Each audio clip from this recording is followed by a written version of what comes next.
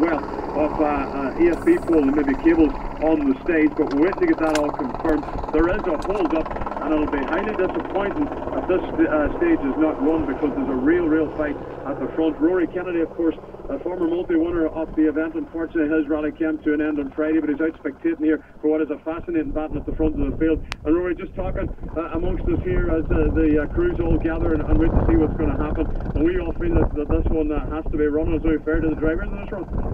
Oh, only fair to the drivers. I'm sure they all seem ultimately it's down to the safety issue, and obviously you can't run the stage. There's an issue with the electric cables down. So if that happens, like, it's a very pivotal moment in the rally. It's very important. I think what stage has got to run for Manchester's benefit. If he's held on the pushing on the win, just don't forget Keith was faster on the Atlantic Drive.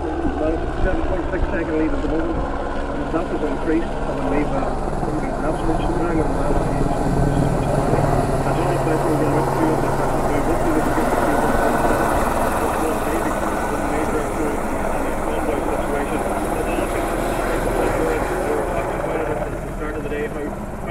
there was going to be from all the men at the front.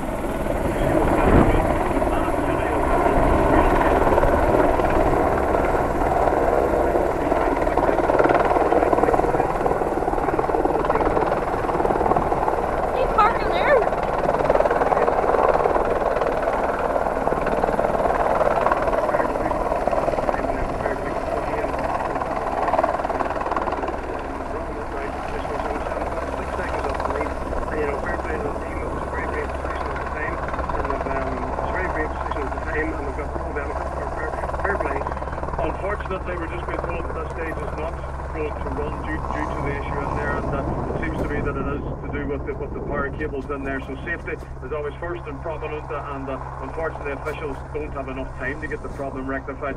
So in one way, safety is paramount. We're going to be disappointed for the drivers now, because they're going to have to come through here without setting the time. How crucial the tyre choice going to be, what they made for in their row, and what has to carry through to the next two? Well, I think the tyre choice, so I actually look at the conditions you can see here, it's really proper wet now, so I think probably we're going to